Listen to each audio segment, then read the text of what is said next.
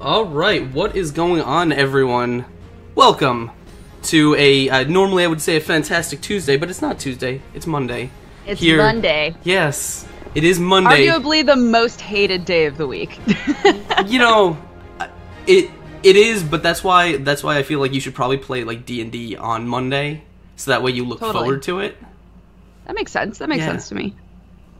No, it is. It's not my most hated day of the week because I'm just back from Comic-Con and I had a great time there, and I'm looking forward to another week of streaming role-playing games for you. But today we have a fantastic episode of Fuzzy Dice Extra. The extra means that this is special, because we've just crammed another show into our schedule. I have hopefully a fantastic show lined up for you. I have a great guest. Not on that side, on this side of me. So, what is going on? It's Dodger. What's up? How's it going? Everybody? It's going great. Yeah, well, for me, it's still Monday morning, technically. It's not quite noon yet. So, I'm eating chocolate chip waffles, and I'm going to talk about DMing. So, really, starting the day off right, I think. Just a little bit jealous. Just a little bit. Of these guys? Yeah, I mean, I don't have waffles. Don't be too jealous, because I'm lactose intolerant, so they can't have any dairy in them, so they're a little bit overly dense. The chocolate chips help for me to be like, it's still delicious, it's fine.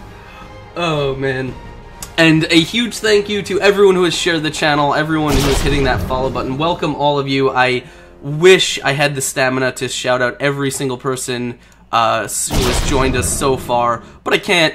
So I will do that at some point. I promise I will recognize you all individually. But to all of you, thank you. Welcome to the madness, and may Dice Thulu truly embrace us all, as that is our only desire here. Of course. So yeah, we have a fun show for you tonight. Today. But before we do, just a couple announcements. Only two, really. Obviously, I have talked to my cast, we are doing something for Halloween on the Exploding Dice show, which maybe that means I'm gonna be the only one costume. Maybe I can convince the rest of the guys to, like, go out and put together a costume. I don't know, but at least I will be, so we will be doing a Halloween special something, who even knows. I've definitely been the only person who's showed up to a Halloween thing, like a Halloween podcast situation. The only one who showed up in costume. Yeah. It's very disappointing, so... Well, I have, it's not here because I had to get it repaired, but I have a DM cape, which I wear when we do, like, spooky episodes, and so I feel like I need to step it up a little bit from just the cape, but yeah, no, I will definitely be in, like, in full-on... you know, something. I don't know. Maybe I'll dig my old Solomon Kane costume out of the closet somewhere. But who knows? And the other announcement was the 1K one-shot that we ran a giveaway for a couple weeks ago is going to be happening. We had some scheduling issues with it, but the winners will end up as guests on the show. So look forward to that. I'll probably be announcing that on Twitter at some point. Alright, so don't want to stick on announcements for anything. I might want to turn the follow sound down. I will check on StreamPro right now if I can do that. I don't actually know if I can. You can, I believe. Yeah, let's check. Let's check that. So while I'm doing that, why don't we have Dodger? Why don't you tell us a little bit about, because I'm personally interested, your experience when it comes to role-playing games. Like, where did you start, and kind of, what did you, like, cut your teeth on? I saw my friends play D&D for the first time in high school, and I didn't wind up playing with them, and my first game that I actually participated in was in college, and it was super awesome. We used to just, like... We would take an entire day. I'm sad that I can't do this anymore. But we used to take an entire day where it was like we all get together first thing in the morning, we all have breakfast, and then we just play all day long and have dinner together at the end of the day. And I thought that was so much fun. My very first game was an Eberron game. And I still longingly think about that character. I absolutely loved that character so much. And now I'm playing all kinds of games over Skype on like Twitch and things like that, and that's also been fun because I remember when a bunch of us started leaving college and we were like, man, if only there was a way that we could still play D&D, but like, you know, from lots of different places, but that's way too complicated. We'll never be able to figure that out. And now that's totally the norm in my life.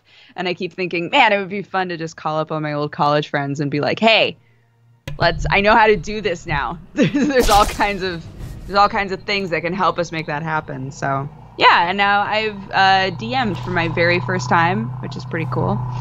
I think that's what we're mostly going to talk about today is like issues that I ran into as a first-time DM and stuff like that.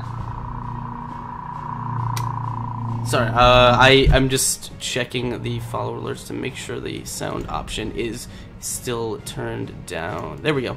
Okay. Done. Alert turned down. Sorry, everyone. Yeah, no, that's actually, Eberron is interesting. I've actually got a lot of my experience DMing back in 4th edition when Eberron was like a really big thing they were pushing, and so I have I've run a few adventures in like Sharn and stuff like that. Actually, some of the stuff that I'm running now, not on stream, but in my sort of home campaign, were stories that I cribbed from like the old Eberron stuff. I couldn't bring the electric trains and all that stuff with me to the setting, but there were a lot of cool characters and stuff that I did take. Yeah, Eberron was a really interesting setting, and I kind of want to get back to it at some point. I played a changeling in that game, and I remember that when they started like they totally phased changelings out as a playable race, and I was like, no, because I was so attached to this character. I was like, what do you mean they're no more? Unfortunate. Yeah, which edition was that? 3.5. Right. First edition. I was I'm trying to remember my I think I mostly skipped a lot of 3.5 D&D, mostly because well, I was probably off playing Warhammer at that point.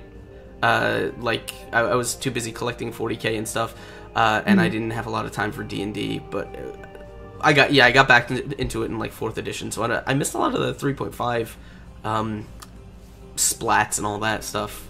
But I wasn't a fan of 4th at all, but I kind of like 5th. I feel like 5th was the right combination of the two. I felt like I don't know. I felt like 4th edition just pared everything down too much. It took out way too much stuff to simplify it, and then 5th stayed simple but added in a bit more. Yeah, no, I'm with you. I didn't necessarily hate 4th. In fact, I have a lot of things that I did in 4th edition that I think worked really well. I think it was one of my favorite editions to run like my Tomb of Horrors rewrite in, because it was so tactical, and the options that it gave players were so like, it was so easy to kind of tweak encounters to make them harder or easier, and it'll let people do some really, really cool stuff. But yeah, I've transitioned to I didn't DM a lot of 4th edition. I DM'd a lot of Pathfinder after it, which is I think still my sort of go-to system, even though I do 5th edition on stream now, because it's simpler, it's easier to get into, and it's just kind of, I think it translates a little better. You don't, there's not as much kind of looking up rules and worrying about little fiddly bits, which when you're talking about DMing or playing D&D as entertainment for like other, not just your players, for other people, I think 5th edition handles that a little bit better. Absolutely. After playing a Shadowrun game on stream and watching my friends do the Balance of Power Star Wars game, I was like, these are mechanics. These are some mechanics that even the players still don't totally understand, right? Like every time we had an encounter, we were like, what do we do again? How does this work? And if we don't get it and we're actively like doing it, the viewers are just lost. Like they're there for the story. They're there because they love the characters, and we'll explain what happened, but I'm sure that it's frustrating to watch us roll dice and roll 20 and just be like, oh, cool, we did it, I think, and have nobody really understand except for Adam, the DM. But yeah, that was kind of how I felt a little bit when I was playing Call of Cthulhu. Like, I understood the concept of what the game wanted me to do, and I understood rolling for skills. did not. If you asked me today, I could not explain a single rule about that system. Like, I don't know how it works. I don't know, you know. I don't really know anything about the mechanics. I just know that it was a role-playing game, and I sometimes rolled for skills. Like, that's... Yeah. After I did this first DMing experience with Dungeon World, I had a couple of my friends be like, hey, you played a Shadowrun game before, right? Do you want to, like, test out DMing a small Shadowrun game for us? And I was like, no, absolutely not. I have no idea how that system works to this day. Like, I can't do that. But... Yeah, I haven't, I've read Shadowrun, I haven't actually gotten into it. It's like one of those things, I have like 100 systems on my list of things I need to play at some point. Shadowrun's on there. But speaking of Dungeon World, yeah, I'm actually I'm really excited to hang out and talk about Dungeon World tomorrow, because it's a system I've read and a lot of people talk, you know, really good things about, but I've never had a chance to play it myself. Mostly because I have no free time to do things like that, but... I definitely, I love talking game design and stuff, so I'm really looking forward to getting into that. Mm-hmm. So, you now, let me just open this. So you have a decent amount of experience in D&D and stuff. What, and I actually want to, well, no, we'll ask that in a little bit, but, you said you just kind of got your first experience on the DM side of things. Mm-hmm. I'm kind of interested. How did that go for you? Did you, was it different than you thought it would be, or was it kind of weird? Like, how did you find it? Well, it was my very first time playing Dungeon World, but I think that it was a really good first experience DMing, because Dungeon World is so conversational. So I was very nervous because it's, you know, a new thing. And when you're doing a new thing, it's always nerve-wracking, especially if you're doing that new thing for the first time in front of thousands of people on the internet. That also makes it a little bit nerve-wracking. But it was great. And I'm so glad that everybody that was on the show was a good friend of mine. So I kind of knew, you know, what ways I could adjust the game to make it fun for them. I specifically tried to put together a game where the whole point of it was a little bit silly, so that I didn't feel too bad about, like, I don't know. I didn't feel like for my first game I could commit to a really serious game. Yeah. Does that make sense? Yeah, like, no, I'm with you. I couldn't commit to creating this, like, intense, deep world and you know, like, be completely in it, because I was going to be so distracted by, oh my god, do they need to roll here? But what do they need to roll for? And like, oh, okay, we're going to be going into this other area, and do I have my notes? What's coming up next on the map? You know, like, trying to think of all of these things, and getting kind of the feel for how to run the game. So I was glad that I chose to do sort of a silly story, and I'm glad that everybody that was in the game was totally down to just hop in and be like, okay, we're doing a silly story, let's go for it. Yeah, that was, no, I'm definitely with you. I thinking back to, like, my first game, the first game I ever really DM'd was not, I was exactly the opposite, but that's because I was, like, I had sat down and I'm like, man, I gotta create a really cool city, and I gotta write everything about it, and I remember, like, I had a notepad document with, like, pages and pages of just, it wasn't even, like, I don't even want to call it lore or anything, like, it was literally just me in prose describing this city. And I'm like, and I looked at it and I'm like, yeah, that's pretty good. That'll work. And like, if you ask me now, I'm like, what? No, why? Like, what was even the point?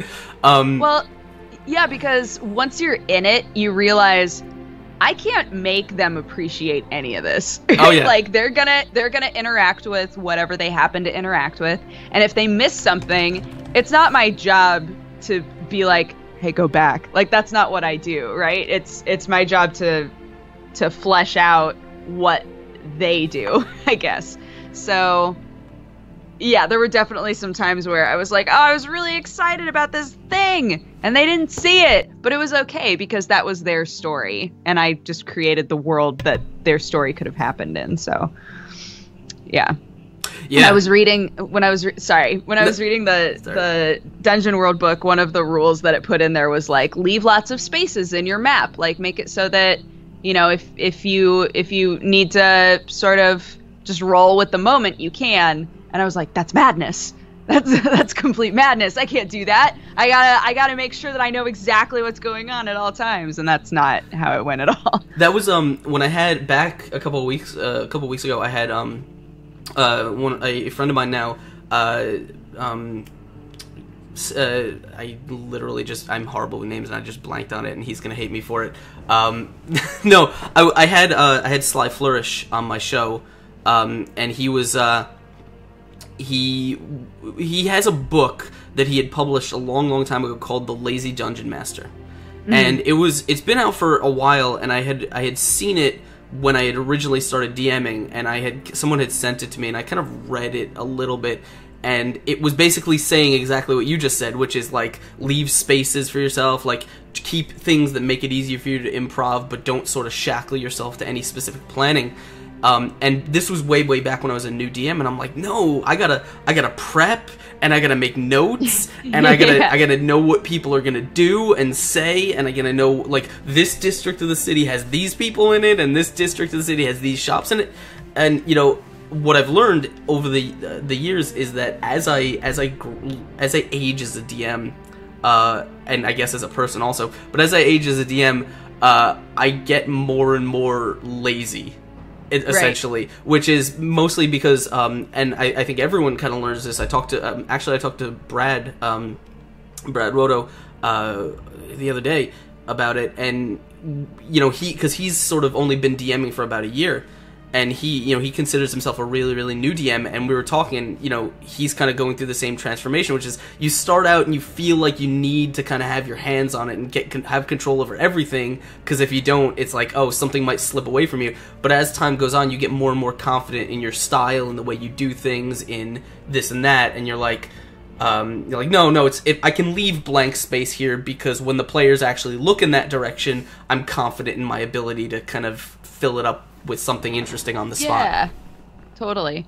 And I think after listening to a lot of DMs sort of talk about this topic too, just the idea of creating, like, potential encounters, you know, just I know basically what this area looks like, and if it's time for them to encounter something, then I know what sort of things might happen in this area. Yeah, like just allowing yourself that breathing space of, like, I mean, you run into this. What do you do? You know?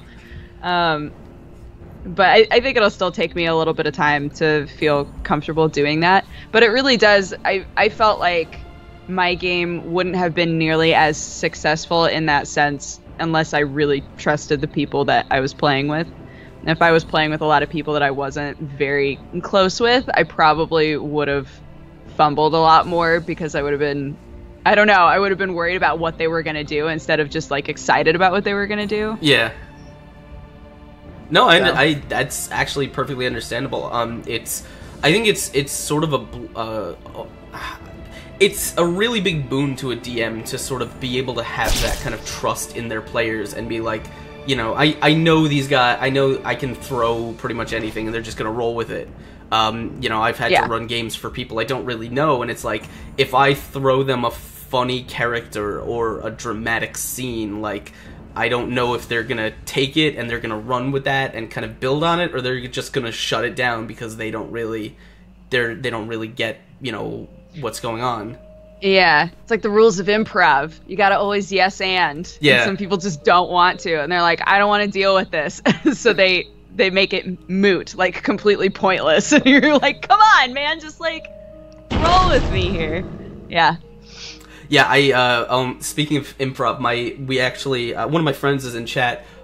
He was a player, and the first time I got a chance to run this game, which, it's my favorite, it's one of my favorite role-playing systems, because it's basically just an improv game. Okay. And that's how I sort of pitched it to, like, my comedian friends and stuff. It's like, you know how you do this sort of the comedian improv, the yes and thing, you know, you just sit around and bullshit. It's basically like that, but there's dice involved. It's my favorite game. It's called Big Motherfucking Crab Truckers. And okay, great. It is the most fun thing I think you can have while role playing, because it's basically just about the player tells you, like, makes up a story and just continues with it until someone decides to jump in and be like, no fucking way, and then you roll for it. It's such a fun game. Interesting. That sounds super fun. Oh my god, I got a chance to play it on a 24-hour stream recently. It was everyone involved was dead. It was the most fun thing I've ever done. I love things like that because I love, as a DM, I think it's important to sort of stretch those improv muscles, like almost and actually, this was a thing. I don't know if you've ever heard of it. There's a podcast that I enjoy listening to. It's called the Dungeon Masters Block, and one of the things they do every week is they have these things called DM-nastics, which is just sort of they give themselves and their community challenges, just improv challenges. And you can actually, people do this on Twitter all the time too. Is like people will post images and be like, here's a picture of a fantasy scene. Like, can you use this in your game? What is this place? Who lives here? Where is it? Like. And I think those are important things as a DM, is like, just think about, like, let your imagination run wild, because if you're not just constantly, if you're not looking at things and constantly imagining, like, how would that fit in my game? What can I do with that? Yeah. Then, I don't know, as a DM, I think you're probably doing yourself a disservice. Because but then again, I don't know, because I've always done that. Like, I've always been one of those weird sort of people that just makes up stories in my head. Yeah, me too. I was talking with a friend of mine a while back, and she was like, this is gonna sound really weird, but sometimes when I'm in the car, like, I act out a scene in my head that I think would be cool to, like, happen in something, and I was like, holy shit, I do that too, and we were like, oh my god, we both do this super weird thing that we thought nobody else does. And I get the feeling that anybody who sort of just on their own world builds, not for any particular reason, just, like, because that's what their mind does and it's free time. I feel like a lot of people wind up doing that. It's weird for me because a lot of my campaign prep, I don't sit down to write a lot. Sometimes I do, but a lot of the times when I'm coming up to a session, my campaign prep, in essence is me, like, in my car driving somewhere, usually to get food or coming to or from work or whatever, just when I'm alone in my car, and I'm just, like, doing, like, I'm just, like, voice acting to myself, like, just monologuing as villains, or just, like,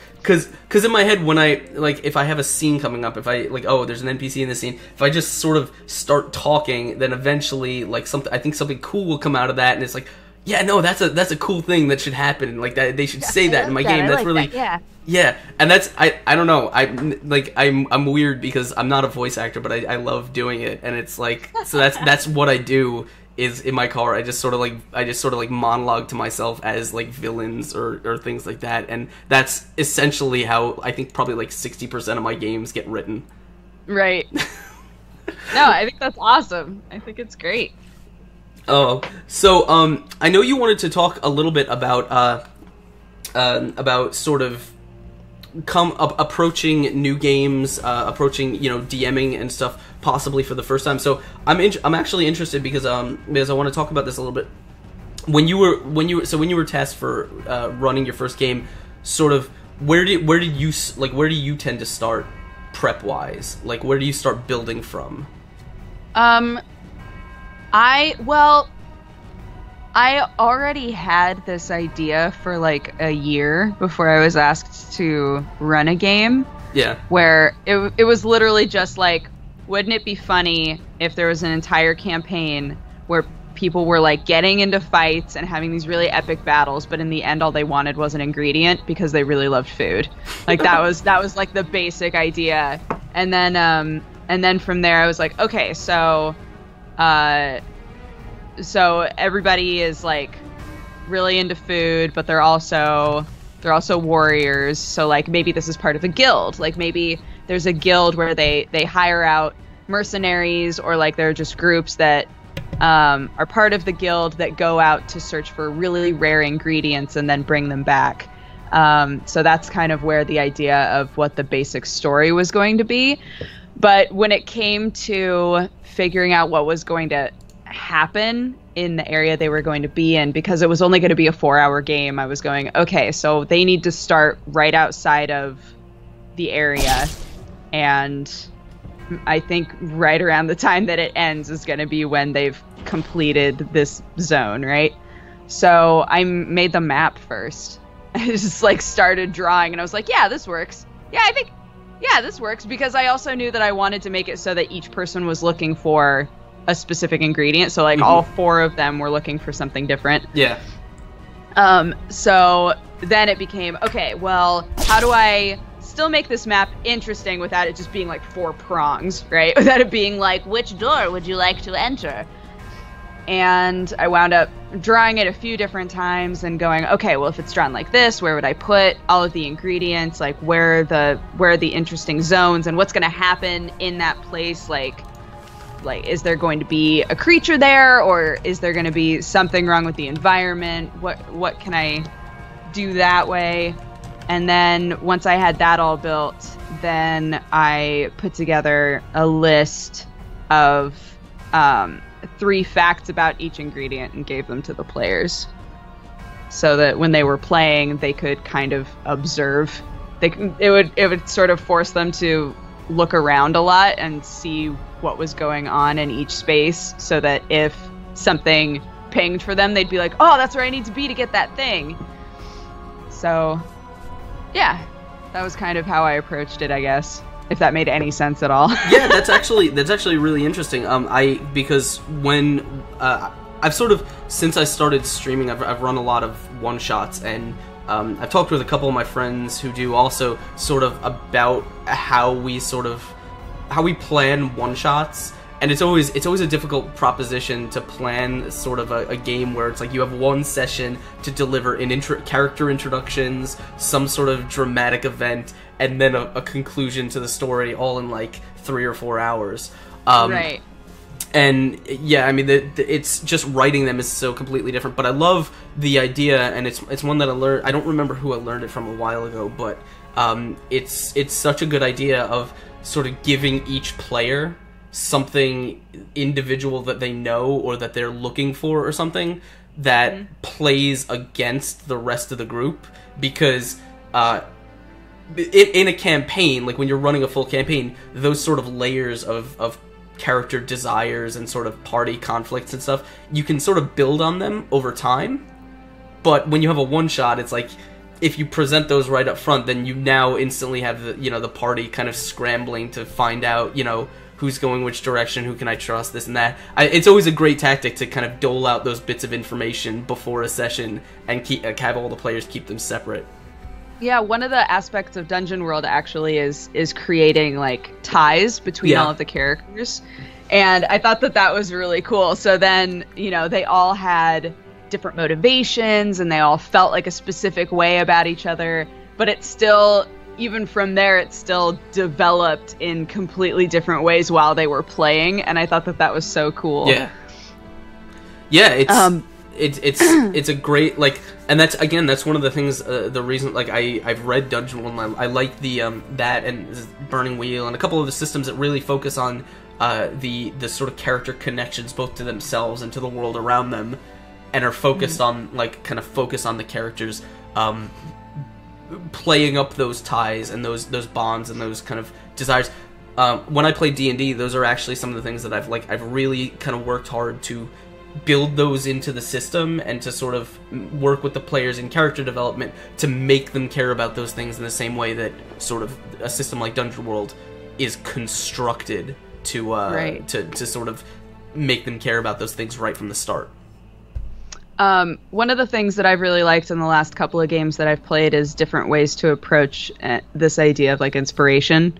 I loved that in West Marches, we always had like, if there was a quiet moment, anybody could jump in with like a flashback, any kind of a thing that really developed the character and might develop, a bond with another character if they're telling the story to someone, and then you get something as a reward for that. And it kind of reminds me of the way that companies are starting to think about open world video games and trying to make it so that exploring the world that's been created, you get like a lot of experience for it.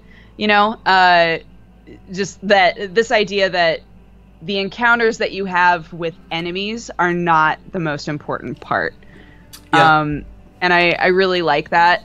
And so I was thinking that next time I would like to, if I was going to run like a long campaign and not a one shot, I would love to delve into that idea more, because we also did that in Mirror Shades, where we were able to do a lot of like flashback sort of stuff. Yeah, I love that kind of stuff, mostly because I know a lot of DMs who do the sort of traditional experience points thing when they're playing D&D. And I tried to do that a long time ago. Like, I tried to keep track of player experience, but at some point I decided like it just wasn't adding anything to my enjoyment of the game, and I don't necessarily think anything to the players' enjoyment of the game. So in my personal campaigns, like, we don't really use any of that anymore. Like, we level up when it matters in the story. But what I like to, when I run a game, I prefer to take things slow. I don't prefer to keep things on like a fast pace. Like, you need to be fighting to level up. Like, it's gonna happen when it's gonna happen. So that means that the players are encouraged to do things that aren't fighting. Like, they're encouraged to spend as much time as they want talking to an NPC or exploring the world around them, or kind of whatever, because it's not gonna negatively impact their progress. The game is still progressing, and I love stuff like that. Right. I love anything that kind of I have a motto when it comes to DMing, is anything that you can turn into gameplay, you should. Whether it just be, like you said, like, whether it just be looking for an ingredient, like, for something. In my game, I had a player who wanted to change archetype in Pathfinder. He wanted to change from one type of swashbuckler to another, and it's like, okay, let's find you a trainer in the world, go out and meet him, and then have him teach you stuff. Like, we'll make this an exploration of your character, rather than just being like, okay, check a box, change the name on your sheet, you're all good. Because I love that stuff. I love storytelling and all that good stuff. So we talked about a little bit prepping the game with kind of character backgrounds, hooks, and connections. Actually, those are all of my notes that I had on that thing. So then I do want to kind of ask then, since you had this your experience with all this stuff, do you think there's anything that you kind of didn't get a chance to do that you might have wanted to do, or is there anything that kind of stood out where you're like, next time I'm going to do this better? Oh, well, my definitely my biggest flaw as a first-time DM was I was very scared to punish the players for anything. I tried to punish them in ways that were, like, kind of funny and also very specific to them. One of my characters, he was obsessed with himself to the point where his deity was named after himself. And so he kept rolling so badly that he like fell and hit his head, and I told him that he had amnesia and couldn't remember his name, which meant that he also couldn't call on his deity.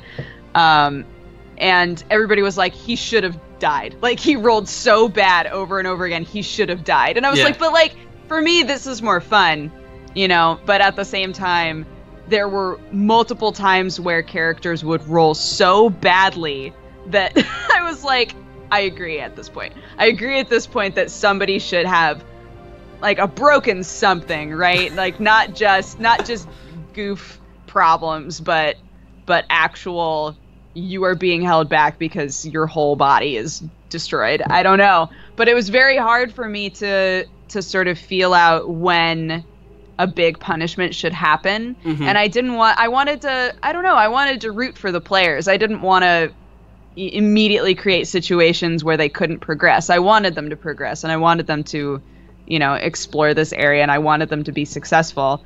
So I think the sort of punishments that I came up with weren't necessarily things that held them back enough. And people who have DM'd before and people who have watched a lot of games, that was my primary critique from them, was you really needed to, like, choose a moment when it was enough is enough, like here's like a big punishment, instead of just kind of like you broke your sunglasses. That also happened. What's called And Silent Thunder in chat, he says what she did was so much better than just killing off a PC. And I do want to, I actually do want to agree in it. If you're running a one-shot, which is different than a campaign, like, if you're running a game that only lasts one session, there's almost no point in killing off a player early and taking them out of the game, because it's like, what are they going to do? They're going to sit around for the rest of the session and just kind of there's no point watch idly? Like, these characters aren't going to continue on. Like, they're not going to... I mean, the story's not designed to, you know, to resurrect them, and, you know, maybe you could do that at the end of the session, but... It's especially when you're doing something like that, it's all about what's the most fun for the players and the audience in the moment.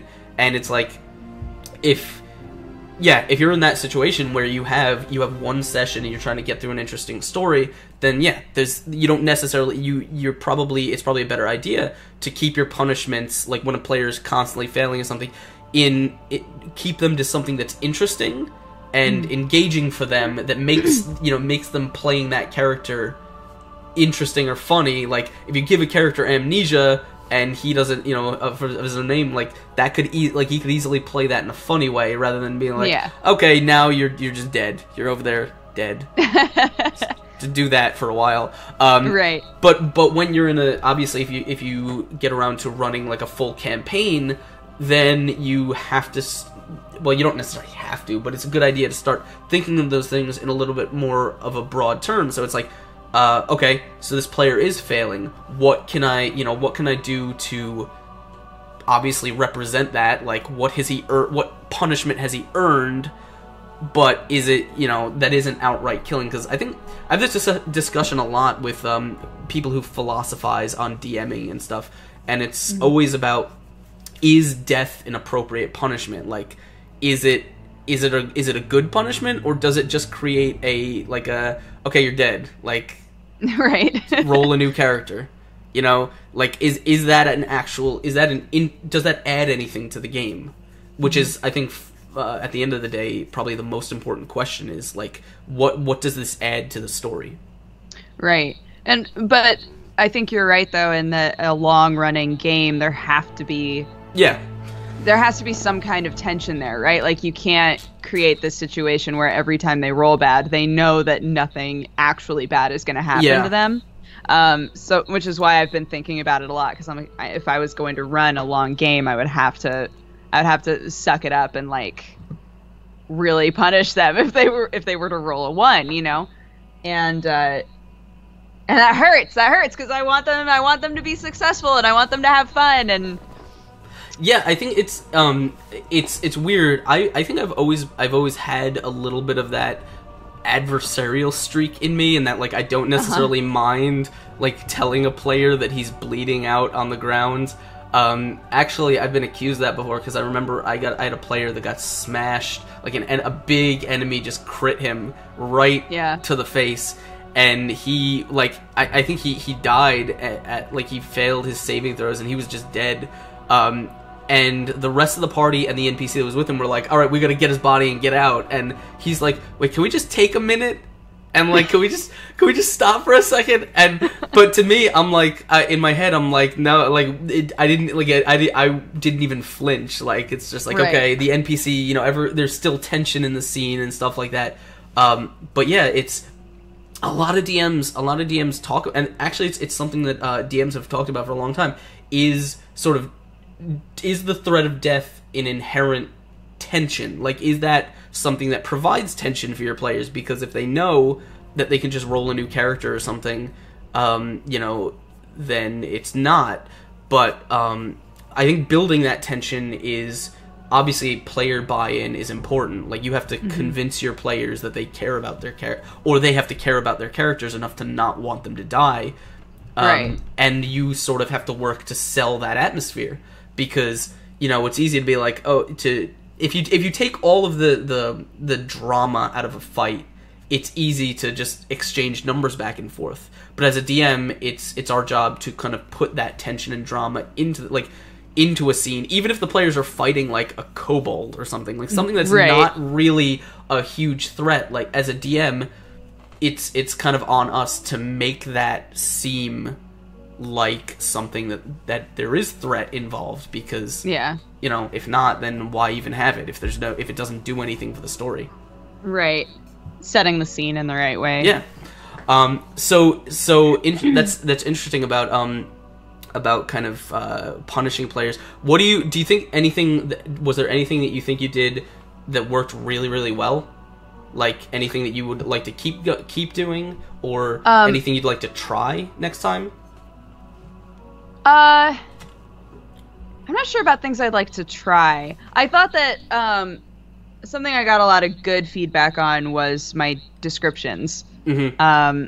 Sort of every time they went into a new area and describing the area and the scene. There was one point where JP's character wanted to speak to the spirit of potato or something like that. I can't even remember. At this point, I can't actually remember. But I tried to sort of spin it in a way where it was like, you can't actually talk to its spirit, but you can see where the energy that's inside of the potato came from. Like, you can see sort of like... Makes sense. No, I get you. Where that energy has come from, right? And trying to like put a lot of effort into making them feel like they can see it, you know, and they know exactly where everything is and what it looks like and the atmosphere. I felt like I did a pretty good job at that. As for things that I'd like to try next time, I'm not really sure. I didn't get to... There was one secret NPC that they did not find. I was a little bit bummed. I would love to, because in this game, the only NPC that they interacted with was the one at the very beginning, who was with them when they were starting their trek. And one of the characters, one of the players could have talked to a thing that they encountered, but they fought it instead. And I was like, dang it. But I guess just like incorporating more like dialogue interactions with NPCs, because we didn't have any of that in my game. When you I get what you say, by the way, perfectly about the potato spirit, because I mean, how could I not? Right. But when you're I guess when you're going, like, if you're planning another game, have you ever thought about sort of how you do NPC interaction? Like, are you the kind of person who like really will dive into a character and just kind of like act the shit out of it? I love creating voices, so yeah, for sure. I'll get super into it. Yeah. I think that my I don't know, my nervousness with that comes from not being able to give them the information they're looking for through an NPC, which I know is not necessary. Like, if the NPC doesn't know what they need to know, then that's not my fault. But like, yeah. But I don't know. Just I don't want them to feel like they're wasting time talking to a person. This comes from the fact that I've been in games before where the DM just wanted so badly for the people to stick around and just talk to random NPCs in the city. And then the rest of us are bored out of our minds. Just like, okay, we get it. You really want to find this one item. That's great. But you've talked to like 6 people in a row and nobody has it. And we have other shit to do, right? Like, yeah. I don't want to hold up a game for the sake of creating a character for them to interact with if it's not actually going to progress the story. So like trying to make sure that anyone that I create is purposeful, like what you were saying before, that it adds to the story and the experience for everybody. Yeah, it's I mean, I think we've probably I think DMs kind of do that a little bit. Like we get a little bit precious with our NPCs, and that like we have this like these characters and stuff that I think we just have too much fun like acting as, and it almost, you know, like I definitely have a couple of NPCs that I love doing the voices for. I love acting as, but I know that no conversation with them will really amount to anything. Like, it's... actually, I did this one thing a long time ago, and it was in my Friday game. One of my players, not in the campaign we're playing now, but in the one before it, one of my players cast Speak with Animals on himself because they were looking for a scene of a murder or information about like a murdered priest, and so he decided he was going to talk to the local rats like around the murder scene. And so he casts Speak with Animals, and he goes and he talks to himself, and the rat, and he's like the rat just became like Jimmy the Rat. That's who he was. And so we had this conversation that was like 10 minutes long between, it was just like 12 different rats, but didn't lead anywhere. But I love, like... But it was just fun. No, like, everyone loved having it because it was hilarious, but in my head, I'm like, do I really, like, I hope they don't, I need to find a way to get them to stop talking to the rats, because the rats have no information for them. Right, they don't know anything, they're just funny rats. Yeah, but it's, you know, so I think as a DM, like, we can get a little bit caught up in those things, and, honestly, I mean, because I'm such a slow-paced guy, like, because I take things sort of so slow and so just, like, let's just enjoy the scenery, it's not something that I'm overly precious about, but I find that style doesn't gel with a lot of players that kind of come and go. So if you have a bunch of players who are just like, alright, let's get on with it, then you may have to be like, okay, yeah, maybe I should probably just expedite this conversation, like the next time they want to talk to a shopkeeper. Like, let's just go over let's just skim the basics. But that's so weird, because as a DM, I think I come from a place where it's like, I hate time skipping if I can avoid it. Like, I never do it. I love time skips, but that's because I love anime, and anime utilizes time skips all the time. So I'm like, holy shit, are we time skipping right now? Yes, let's do it. I love it. No, it's so weird. Like, I'm never comfortable being like, okay, and then a week passes, and then, like, because for me, I'm like, I have to ask my players, what do you do on day 1? What do you do on day 2? What, you know, like, how are you spending your week? You know, and it's, if I don't... So, in my campaign, the one I run on Friday, we have different chapters, and between every chapter, I give them a week of downtime. And I always have to ask them what they want to spend that week doing, but inevitably, they spend their week doing nothing. I have one person who's a crafter. He spends his whole week, like, blacksmithing, and the rest do pretty much nothing. So then what I have to do is I'm like, alright, I just gotta write some content for them to do, so they don't just sit here bored, like... I gotta write something to fill this space, and then it essentially becomes like the campaign we never had that downtime, because they're just on like a side quest. I don't know, that's just me. I'm weird like that. So when I think of time skips, I think of like a year or more. So like if there's like like in Mirror Shades we had a year time skip where the show went on hiatus for a couple of weeks, I think. And we came back, and it was like, okay, it's a year later. So where are all of you? Like, what's happening with your lives, you know? And that was really fun, I thought, because I don't know, it was just cool to like leave off on this really dark cliffhanger and be like, all right, we'll see y'all in a year. You know, like and having a lot of time to really think about what happened after that, and who are we now, and what's going to be the reason that we all get back together, and I thought that was really fun. But I totally understand what you're saying, where it's like, I don't want to just like skip ahead, because that's time that you guys could be doing stuff. Well, so, like, what are you doing? It's also because like I don't think I've run a plot that I can think of where it would make sense for me to just be like, okay, it's a year ahead now, like. Because I kind of run things that are a little bit time sensitive. All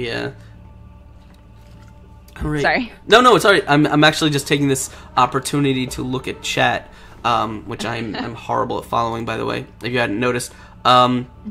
So we're coming up on the 1 hour mark, and we've had some really interesting discussion here, but I do want to, of course, as always, I want to open the floor up to the awesome people who are hanging out with us. If you guys are hanging out in chat, let me just remind you, you're watching the Fuzzy Dice Show here on the Exploding Dice channel, where we take your live questions about D&D, about DMing, or just weirdly personal things that you want to know. I mean, you know, we'll accept those too. So if you have any questions, anything you want us to discuss, talk about, anything you'd like to know about, you know, games that people are running or working on, and you know, maybe you want to get information on your own campaign, maybe you want to just talk about your plot that you're running, or just share a story, share those with us in chat, and we will be happy to discuss them. I actually want to take my first question, though, because I promised him I would. Let me scroll down in Twitter, because some Megatobans on Twitter sent me a question. He said, having played D&D as both a DM and a PC, what are the best parts about these roles, and do you prefer one over the other? So I will happily open that question up to you. Which side of the chair do you think which side of the table do you think you're most comfortable on? I'm still most comfortable as a player, for sure, but DMing was really, really fun. They felt completely different to me. Because as a player, you know, you construct one character, and then it's your job to just yes and you know, experience the story and be your best self or your worst self, depending. And as the DM, it's a totally different job, right? Like, you're world constructing and you're telling a story, and you create NPCs sometimes, and you help them go through encounters, good or bad, and they were completely different jobs, but they were both very, very fun. I would say, being a player, you have plenty of downtime in comparison. Now that I've been a DM, I'm like, DMs have to be on it all the time. Like, you always have to be paying attention. Mm-hmm. You always have to be, you know, ready to answer questions, and asking people to roll if they need to roll, and knowing what they need to roll. And that was another thing that I had a lot of difficulty with when I was doing this game, was thinking about what they should be rolling for. And looking back on it now, I'm like, I guess it really depends on how they're going about it. Like should they be rolling strength or acrobatics when they're trying to get up a wall? And it's like, well, how are they trying to get up a wall? Like, that's the question. And I hadn't thought of that at the time, because I was just like, I don't want to hold this up trying to figure out how to answer this question or how to instruct the group. So I would say they're both very, very fun. I'm still more comfortable as a player because I've only been a DM once, but I am definitely interested in being a DM again because I thought it was really rewarding. Yeah, I know a lot of people are more comfortable on the player side of things. Me, on the other hand, I am definitely... it's weird, I'm definitely so much more comfortable as a DM than I ever am as a player.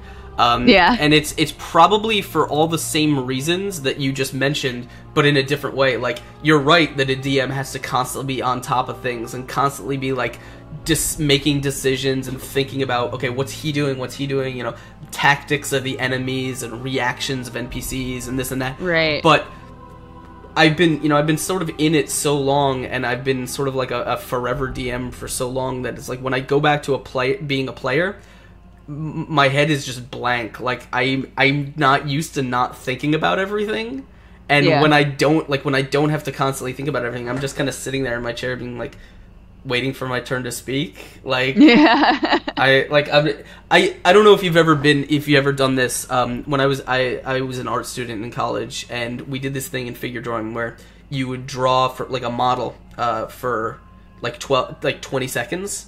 And yeah. then the teacher would be like, all right, now you're going to do the same thing, get poses for 12 seconds. And now you're going to do it for 6 seconds. You keep shortening and shortening your time, so you're trying to capture the same amount of information faster and faster. More. And then when they're like, okay, now you have a minute. And a minute felt like an eternity at that point. Yeah. And so that's how DMing is for me. It's like when I'm a player... the fact that the space in between every sentence isn't filled with me thinking about everything that's going on, it just feels so long and so empty and stuff. I love doing it, but I'm so much like being a DM is just so much more natural for me now, I think. Yeah, that makes sense. So let's take it from the top. Crypt Keeper says, Dodger, what game would you like to run next? Do you have anything in mind? I would love to run like all of the games that I think of are silly. I would love to run a really silly, spooky game where it's like vampires, but all the vampires are real dumb.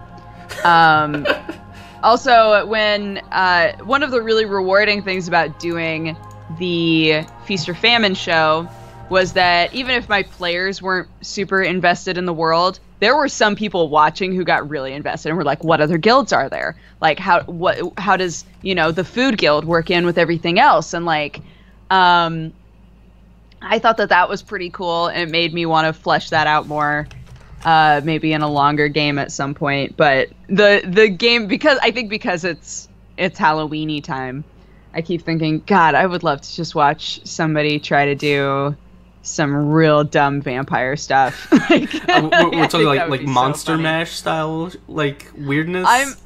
I'm imagining like people walk into a house that looks really spooky and scary, right? And they're ready for some Call of Cthulhu shit, and then it's just a full-on, Vlad vampire who's just in a cloak with like giant fangs. It's like, ah, like that's what I want. But I want somebody to run so bad. if you're doing that, would you play it like completely straight?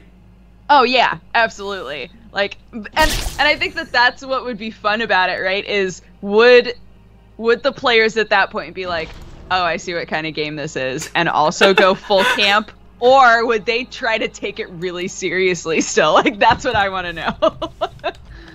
Yeah. So. Oh man, I don't even know. I'm doing vampires. Vampires are a big thing in my current campaign. My Friday game, and it's like they're not like that. They're not ridiculous campy vampires. They're like fucking intimidating shit. But yeah. I'm always down to run ridiculous NPCs like that are just completely over the top, and the players have no idea how to react to. It's always fun when you just like when they knock on a door and you just throw someone at them that they're like, oh, I'm not prepared for that at all. I didn't think. Okay, sure. Oh man, so we'll go over that one. So yeah, someone says I'm actually I forgot to copy the names down with these, so sorry. Firebring Axel says, what is your dream campaign or universe to play or DM in? I don't know. I don't have like. The game that I really wanted to play in wound up being my one-shot. Yeah. When it comes to, like, mechanics, I thought that Shadowrun was so fun. Again, it's very, very complex. And we did play first edition, so that made it even more complex. But I think it would be really fun to, since I loved it so much, once I've DM'd a few games, I think it would be really cool to go back and do, like, a current edition Shadowrun game. And let myself like really get into the cyberpunk thing. Yeah, I run a lot of Golarion, which is Pathfinder's default setting, mostly because I know all the deities and stuff well enough. Yeah. And there's a ton of splat, but also because it's sort of like a theme park setting in that like every different country is a different theme. So you've got like Ustalav, which is like Transylvania, and then you've got like the World Wound, which is like demons fighting with paladins, and then I think the campaign that I'm preparing to run on Encounter at some point is going to be set in this place. It's like a desert that's filled with like nomadic barbarians, and like alien robots have sort of crash landed in this place. So it's barbarians versus robots basically. Yes, that's awesome. That's funny. I think I saw somebody was making a video game that was Vikings trying to get rid of aliens, and I thought that was so funny. And I was like, that would be an amazing That would be an amazing D&D game. Like, yeah, having all of these Vikings like trying to deal with aliens. I love that idea. Anytime you can kind of mash those up, I just love the idea that like this setting has like it's actually from a published adventure, but I've sort of repurposed a lot of it. There's like it starts traditional D&D, and then like, you know, when you start picking up magic weapons and stuff, like, oh, +1 sword, they're like chainsaw swords and like laser pistols and stuff like that. It's it's exactly that kind of thing. And so it was too campy for me when I started DMing, but now I'm like, yep, no, we're doing that. It's the perfect amount of camp. Actually, also, I played one game of Gamma World, like way back. Oh, that's some ridiculousness. And, yeah, I would love to run a Gamma World game. I think that would be really funny. Yeah. Oh, I haven't played Gamma World since, oh man, it was the early 90s. Yeah. Yes. I played it, I want to say like 10 years ago. Something like that. Yeah, it's old, but it's I suggest everyone look at it. It is ridiculous. It's so funny. Yeah. All right, so Fireball says, I have a weird D&D question. One player is a senator, another player is a fighter. Can the fighter use the senator as a mount, basically? I think not this without is a consent question. Yeah, not without permission. I mean, I'd say yes, but I'd say yes with permission, with consent, sure. I'd have him make a special saddle, though. I feel like a senator needs a special saddle. Mm-hmm. I think that's fair. So, this is an interesting question. Blitz says, I've never played D&D, but I've always wanted to. Any tips on where to start and how to go about starting? He says, I feel it'd be more fun if I played with my friends face to face. If you have a group of friends that you can introduce, like, go grab a rule book and show it to them. Be like, hey, isn't this awesome? I'm so glad that my first games happened face to face. And I know that not everybody has the I don't know, not everybody is in a position where they're surrounded by people who want to play D&D. And I totally get that, and that's why it's awesome that we have the internet now. But if you're able to get your friends interested, if they are interested in playing a face-to-face game, I think you should go for that, because it's such a good experience. It's kind of the same with watching a movie versus going to a play. Like, there's just a difference in energy, because when you're seeing people in real time acting something out and doing something, there's just like an electricity that's really awesome. And I think that definitely happens in D&D when you're all at the same table and you're all getting to play it together. You feed off of one another, and it can be really fun that way. Yeah, I love being around a table. I haven't had a chance to do it in a long, long time, but mostly because when I DM, like, it's so hard for me to DM from a chair. I want to, like, get up and walk around the room and, like, emote and, like, get in people's faces and stuff like that. But no, if you have friends around you who you think would be interested, like I said, pick up a rule book and just open it up and hold it in their face and say, like, hey man, isn't this the coolest thing you've ever seen? And if they're any kind of friend, they'll probably say yes, and then you have a D&D group. I assume that's how it works. I don't know. Yeah, totally. Oh man, let me find another one. Okay, so this says, as a DM, how do you feel about cheating with the dice? I'm assuming this means he's talking about dice fudging.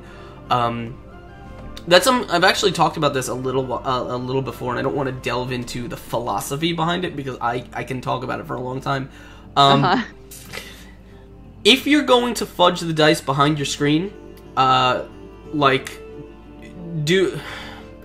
if you're gonna do it, you're essentially admitting to yourself that you don't actually care what the dice say. You care about what the story is, and at that point, you probably don't even need the dice to decide those things.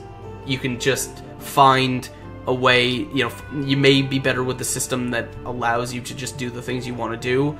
But if you need to fudge the dice, it's basically an admission that you care more about the story and how it turns out and less about the random probability of what could happen. Like, if you say, I need the enemy to hit this turn. Well, it's like, well, okay, then run Cipher System or Numenera or something where enemies don't have to roll to hit. Like, right. You know, it's, and I'm not saying that's a bad thing. Like, it's not a bad thing to say I prefer my story to take shape rather than to be shaped by the rolls.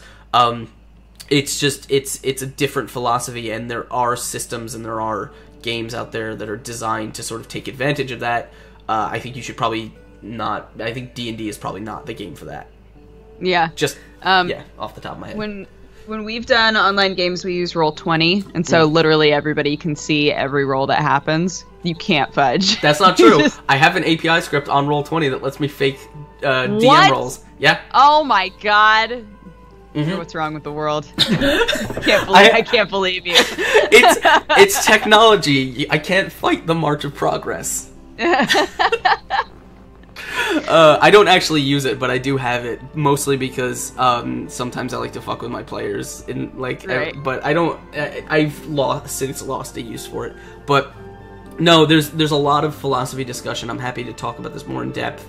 But yeah, pick what you care about. Either you can have a story that's kind of shaped the way you want it, or you can have one that's beholden to the dice rolls. But you can't really have both.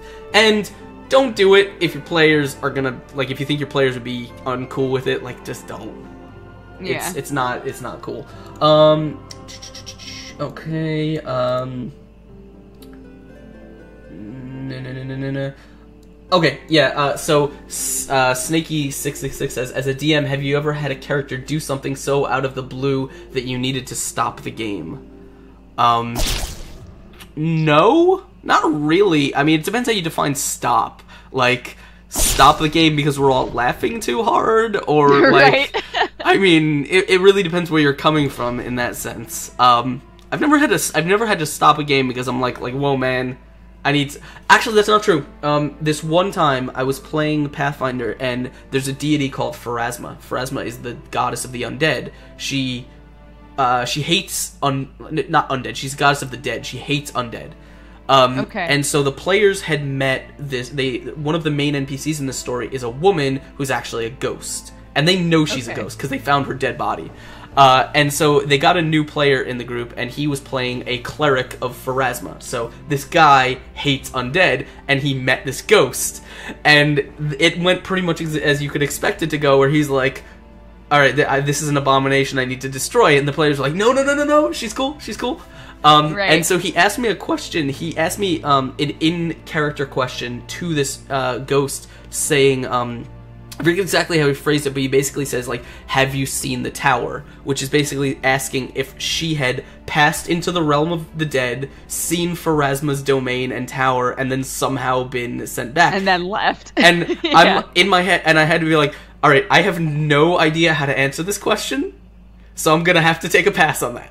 Like, as a DM, that was me saying, like, I will get back to you with an answer. I don't know how to answer this right now. Because I actually didn't know enough about, like, the pantheon of the gods and, like, their domains and stuff to come up with a plausible in-universe answer for why this woman was here and whether or not... Hard.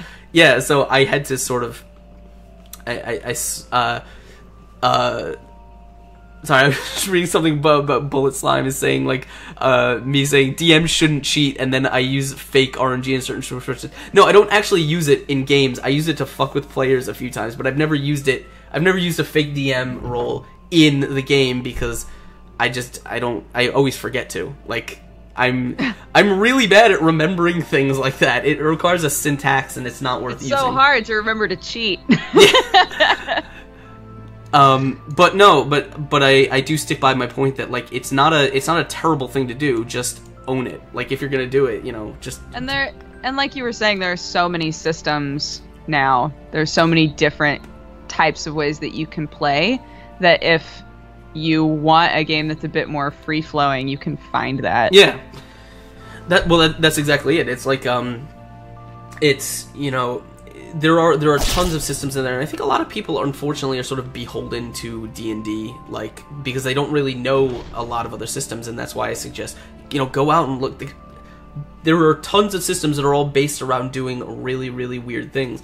I mean, Open Legend is based on exploding dice. Like, you roll a dice and you could just keep rolling as long as you're rolling max. Like, there are systems like that, and you can find the one, like, there are more narrative leaning, more crunch, mechanics leaning. Find the one that's right for you, and the one that lets you DM as you see, in the most comfortable way. I guess Nanosphere says, he's asking what you think. What do you think about making a setting that is like completely absurd, like an entire setting inside a creature or something like that? I think that's awesome. I'm super into that. I think if you can write it, if you can write up an interesting reason for that setting to exist, and like come up with an interesting way for the player to explore it and stuff like that, and interact with it, then yeah, by all means do that. Like, I mean, your players may be grossed out a little bit by the fact that you're constantly describing like weird internal organs and fluids and stuff like that, but if you can do it, absolutely, and then write that system and then come back and tell me how it went, because I definitely want to hear about that. Yeah, that sounds awesome. I mean, I don't know what character I'd play in a setting like that. Like, it was inside a Geppetto. Just straight up be Geppetto, right? Just like a craftsman who just happens to be inside of a creature, and you're like, I don't know, I'm just trying to get out so I can find my kid. I'd want to be. I'd want to be like I'd be like a golem that's made out of like liver. Oh, nice. Like a Warforged, but made out of like, I don't know. But why would he want to leave? No, he doesn't. He doesn't want to leave. He'd want to like seek justice and turn the inside of this creature into a fair and just place. I don't know. I see. He's a paladin that is also an organ. Okay, great. I guess. Love it. I don't know. Someone was saying. Question. Okay. How do you like the world where man meets magic and machine? So I guess kind of like Shadowrun, basically. Kind of like Shadowrun, yeah. Shadowrun was interesting because it was a cross section of like, machinery completely took over, but at the same time, magic came back to the world. And I think that that's what's so cool about it, is it's not entirely like man versus machine or man accepting machine. It's also like people who are mostly machine now having to also deal with, there are elves who know magic. That's not weird. Yeah, that doesn't really answer the question. I just I really like. I mean, I'm not I've never gotten into sci-fi role playing in the sense that like it was never. I never really felt done with fantasy. I think a lot of people like move to sci-fi and stuff like that because they're like, I've been playing fantasy for so long, but I don't think I've ever gotten my fill. So I've never really been like, okay, time to play sci-fi now. But right. I like. I mean, I played the Shadowrun games. I like them. I like the the sort of modernized D&D kind of thing works for me. I don't really think much about it in the sense that like I think it works as a setting. Like, I think it's really cool. But I have no particular like. I don't know. I have no particular opinions that may like other than it's pretty cool. Because I've never run a campaign in Shadowrun. So. Right. I'm bored by, and they can be interesting, but like I'm mostly bored by games that are entirely humans and droids. Like, if it's going to be sci-fi, I want there to be aliens. Yeah. Or if it's on Earth, I want it to have like some sort of other existence. Because I think a game that's entirely humans is kind of boring. But there are a lot of them out there. Specifically the ones that are a bit more serious are like mostly just humans. I'm like, but there's so many possibilities. And I think, again, that's like the part of me that's just going, but what if the whole game was just fucking weird? Like, what if we did that instead? So I'm with you on that. I like my sci-fi to be weird, but when it comes to fantasy, and I feel like I'm the only person here that's like this. When it comes to fantasy, I'll take any kind of high fantasy. Like, I'm good with all of it. But my favorite kind of fantasy stories and my favorite campaigns are another one where it's just a group, like just humans, in a world that is weird and magical and this and that, but it's like the players are just normal ass like fantasy people. Like there's dudes trying to get along, just trying to get by in their life, and it's like, oh, and also there's elves and magic flying giants and this and that, and it's like, so everything they see is weird and new and strange, and they have to deal with it. Like I like that kind of stuff. That gets me. Which it's really hard, by the way, to convince people to play an all human campaign in D&D and things like that. Like when you have all these other race choices, they're like, yeah, but human. But what if I'm a drow? It's like, no. I don't know. That's just me. I still love my traditional fantasy because it's like you can do whatever with it. But yeah, I do also. If you want fantasy in space, Spelljammer. Weird as shit. Spelljammer? Oh yeah, it's D&D with spaceships. Oh, I'm into that. That sounds awesome. It's old 2nd edition stuff, but it is amazing. You get to have a spaceship and fly around to different D&D style fantasy weird alien planets. And perfect. Yeah, it's great. Ray Sorian says, what are your thoughts on the Unearthed Arcana for the Ranger class in 5th edition? They're pretty cool. I like the updated what the hell are they? Primeval Awareness. I like the updated the damage bonus that they gave to favorite enemy and stuff like that. I don't want to talk too long on it because people have done more in-depth and complex reviews than I and you should definitely check those out. But all in all, I think it's a good addition to the Ranger as a whole, and I'm using it in my Storm King's Thunder campaign. Joe McGuy says, what is your opinion on monster races as PCs? I've had some good campaigns with it, but a lot of trust you put in your players. Likewise for evil characters. I don't know. What do you think about like weird, just kind of like, I guess monster races would be like minotaurs, Thri-kreen. Trying to think like what else would be considered a monster race. I think they're awesome. I don't know. I love lots of diversity amongst the players, and I love I love like looking at the lore and saying, okay, well, this character is probably going to feel really uncomfortable around this character because this happened, I think that having lots of different types of player characters increases the number of interesting dialogue options that you have, and like different ways that each character is going to look at a situation depending on, who's involved and what happened to their character, So I don't know. I think that having players able to play monsters is cool. I'm super into that because there's always a possibility that you'll run into other monsters that are exactly what they are, and you, instead of jumping in and going, I guess we're fighting, there's a different option there now. I'm with you in a certain sense, in that like if the setting is written in a way that sort of allows that, like for example, if you're playing a traditional fantasy campaign, one where it's like, okay, you guys are starting in a small town, and this small town is being attacked by goblins. Well, then the player playing the goblin probably gonna have a bad time. Like it's, if the guy says, I want to play a goblin character, well, it's like, well, why would anyone ever talk to you? Like they just shoot you on sight or something like that. Like right. It really, again, it depends on the setting. Like if your setting doesn't actively have civilized monsters in it, then it might make, for the DM, it might make a weird a weird kind of conflict, and he says, okay, well, how do I write this character in such a way that like the NPCs react to him in a believable way? But my theory, of course, is if as a DM you're allowing your players those options, then you sort of have the obligation to work with them when it comes to the setting. To like, totally. You can't say to a player like, yes, you can play an ogre character, and then the player does that, and you're like, okay, well, congratulations, no one will ever talk to you, and everyone just runs screaming when they see you. Like, you can't really do that, because that's kind of like you're kind of pulling the rug out from under them, I think, a little bit.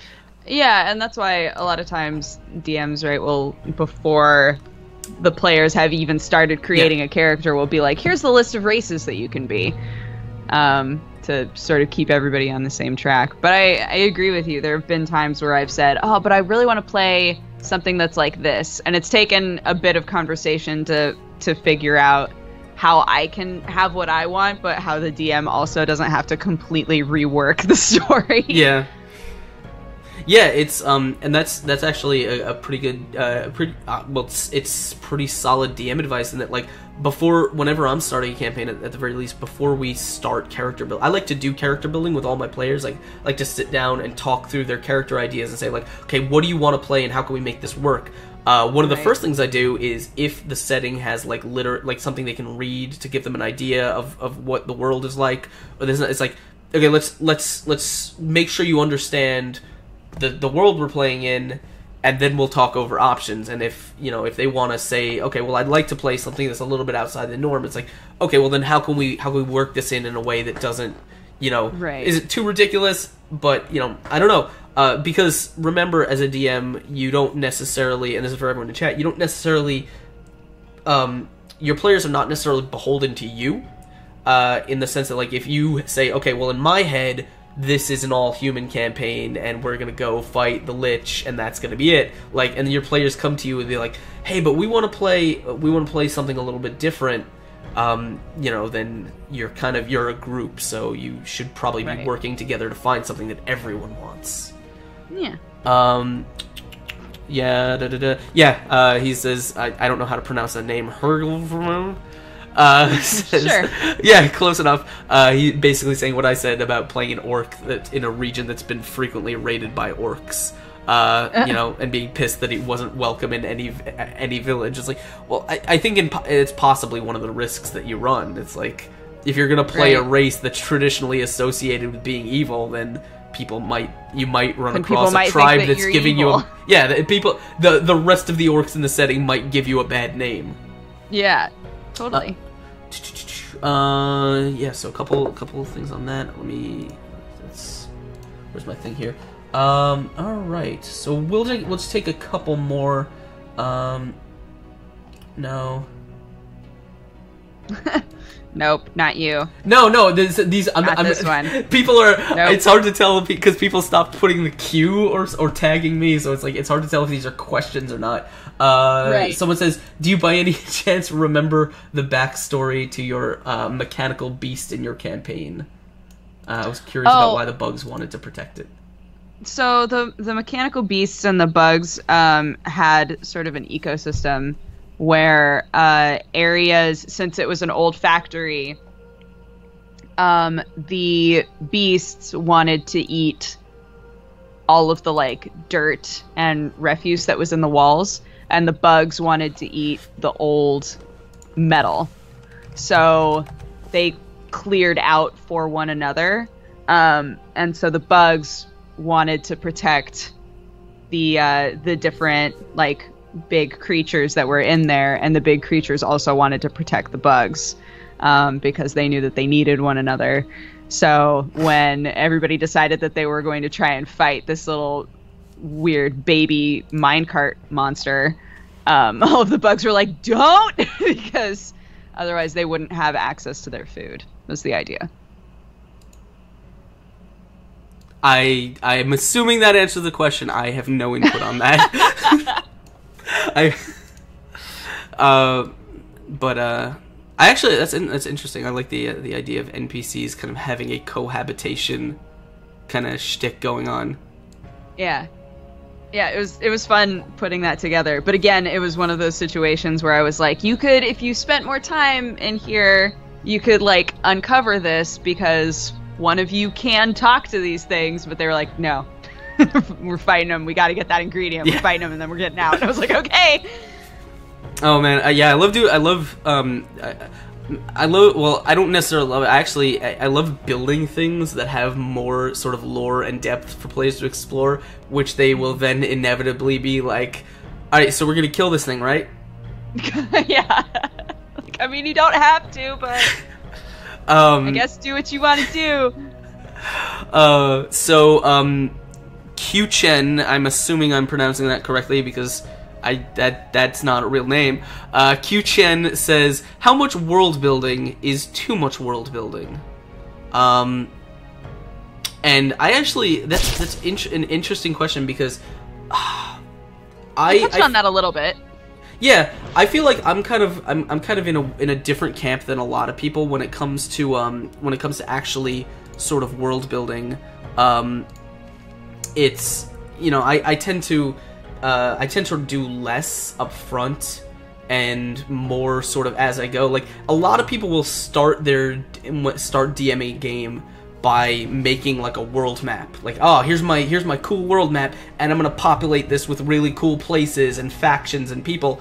And then, you know, and in my head I'm just thinking like, but that's all stuff that your players are never gonna see. Like, right. I mean, they could see it if you steer them in that direction, but most likely the campaign won't really ever go those places. So for me, when I world build, I start very small and I build outwards. I always start with the immediate area where the players are going to be. The players are going to be sort of given their plot hooks and they're starting this and that, and then depending on how that branches out, like then you add layers to that onion, so that by the time they get sort of out in the world, you have room to kind of create what you need. That's just me. I mean, I know a lot of people start from they start from the top down.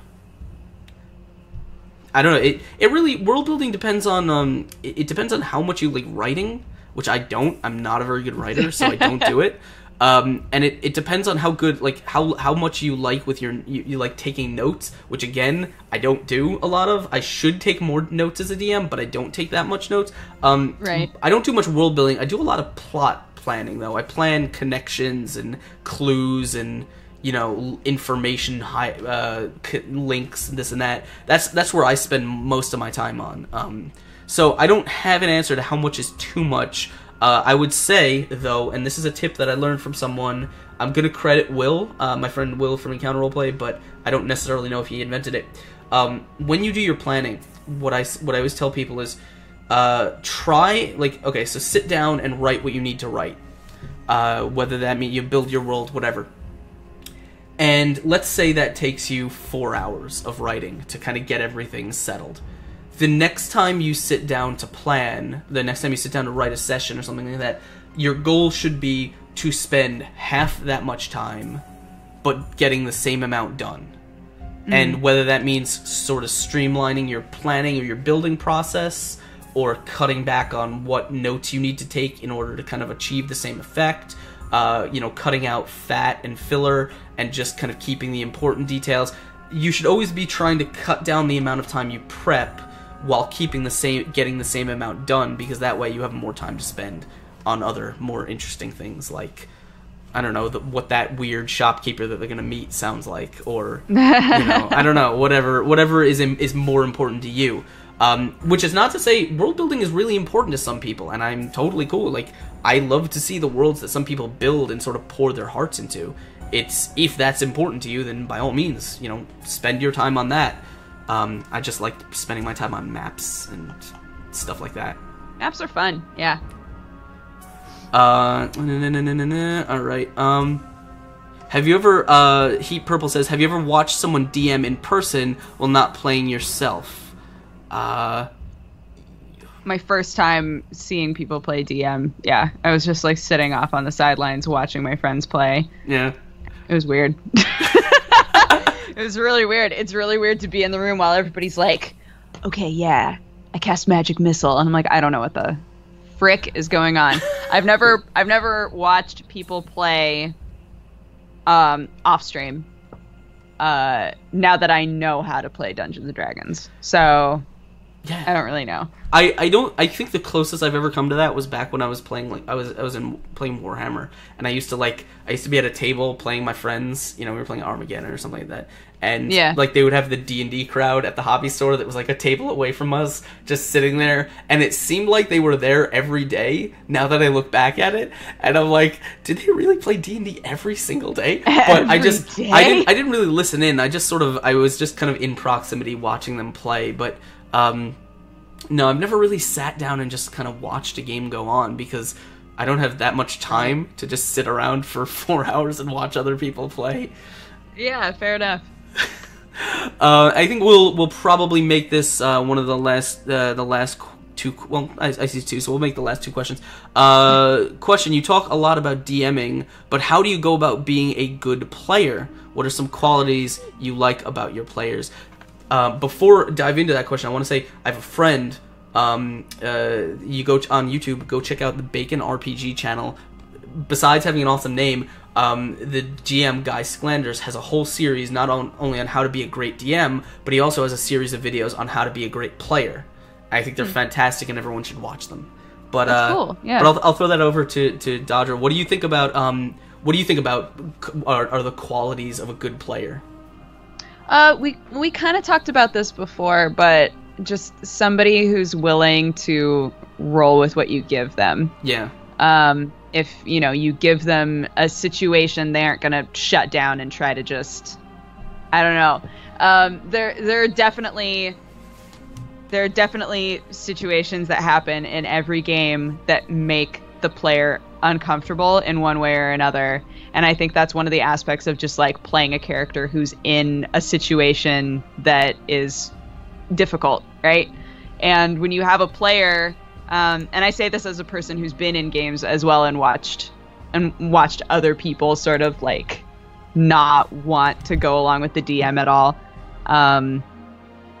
I think just as a player being willing to say, okay, I'm gonna tackle this, right? And you're gonna see some character growth, or I'm gonna come at this from an interesting way, or just being able to problem solve in a way that isn't just trying to shut down the problem. I don't know how to explain it really.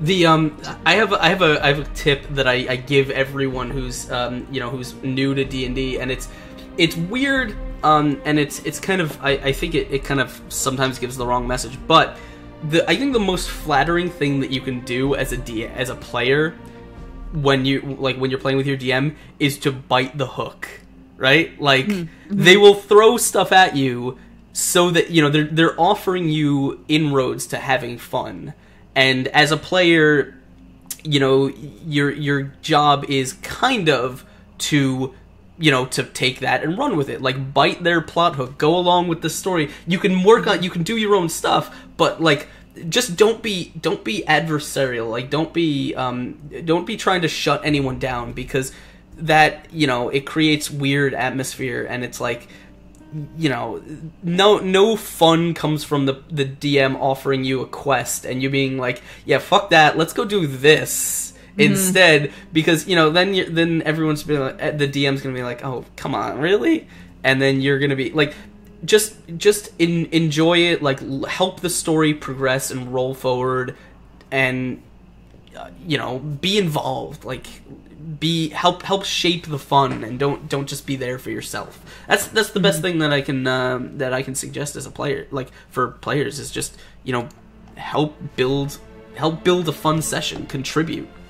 Yeah, when I'm watching a show and a player purposefully sort of goes off and does their own thing while everybody else is trying to tackle like a big issue, and the other person's like, I'm gonna sit here and knit for the entire time that they're doing that, and I'm like, don't. Yeah. just go be part of it, please. Yeah. No, it's I think it's important, and I think we've all kind of met that one player who's like, yeah, I'm here, but I'm not really part of the group. Like I'm just doing my own, and it's like, all right, like we don't need, no one needs that. Like it's not interesting. It wasn't fun the first time. But yeah, definitely check out Guy's video series on being a great player, because I think he has a ton of great tips on how to roleplay better, how to be engaged in a story, and how to give back and stuff like that. He's got a whole video series on it. I encourage everyone to check it out. Also, his great DM series is really, really good. All right, why don't we make this the last question for today? And it says, how often has your story involved plot, and actually plot in this case, finger quotes, plot means oh no, okay, that was, yeah, that wasn't a different place that I was expecting. The second I saw plot quotation marks, I knew. I didn't. Like, Yeah, no, I was not expecting that. I don't know how to answer that. My stories involve plots that I write that I think are cool. I don't know. That's. How often? Here. I'll no, skew the question. Please translate for me if you can. Okay, I'll skew the question. How often do you do things as a DM specifically for the enjoyment of the people who are watching versus the actual players? Oh, okay. Like, I think that the audience will find this funny, but it doesn't actually so help the story along like D&D or help fan any service. Of the players. D&D fan service. No. I honestly can't think of any time I've ever really done that. I didn't start DMing as a streamer. Like, I started DMing just with my friends, and we always just did what seemed like the most fun. I don't think I've ever really catered to anyone on stream. Like, we have and like anyone in the audience. We have a little bit of audience interaction when it comes to donation stuff and creating NPCs and moments and this and that, but not too much in the I've never really pandered in that way I think. I mean, maybe given enough time, I'm sure there might be a point at which I do something specifically because my audience thinks it's funny, but maybe my players are think I'm a dick. But I haven't gotten there yet, as far as I know. Which is entirely, I may also be completely oblivious. I'm sure someone could comb through my archive footage and be like, nope, he's just a dick all the time. You definitely winked at the camera this one time. Yeah. No, I don't know. It's just doesn't sound like me, I don't think. I don't know, is that... Have you ever been in a do you guys do D&D fan service? I think once a game has been going on for a decent amount of time, sometimes the DMs that are with the roleplay shows, sometimes they'll bring an NPC in that's obviously an NPC from another game, or something like that, where the people who have, really been watching are they get really excited about that. Even if the players don't necessarily recognize it, things like that. But it's never something that detracts from the game, I would say. I think I'm I try and create situations and NPCs and stuff like that in my head, when I just debuted this NPC, he made the first appearance on our campaign, and I hoped in my head that I played him the way I normally do, but he was funny enough and interesting enough that the players will kind of revisit him, and the viewers will enjoy revisiting him. But so I guess that's the hope. But I don't think I've ever done that, mostly because I don't have a huge following that's oh, bring back this NPC, we want to see more of him. It's just not there yet, so I don't know. But I mean, I know I know examples of that, of people who've done that on when you say it, bring back a fan favorite NPC or something. So I hope in the future I'm in a position to do that. I don't know. We'll see.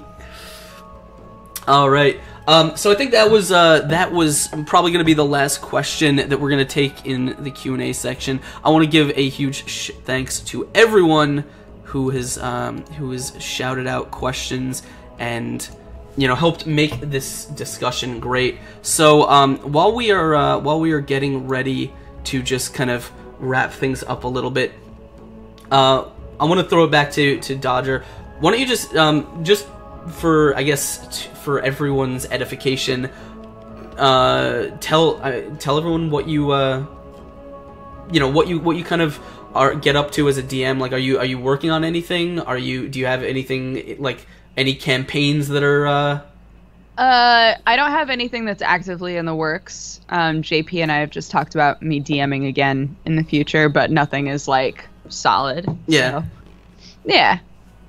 Okay. Well, I would love to do it again for sure. Well, if he can't find a slot to kind of put, I mean, I know a D&D channel that has a couple open days. Oh, interesting.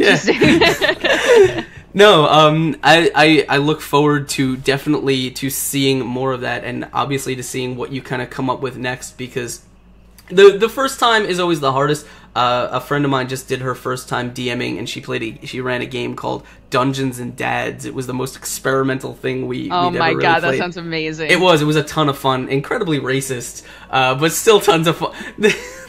British people playing American stereotypes. It was hilarious. I see.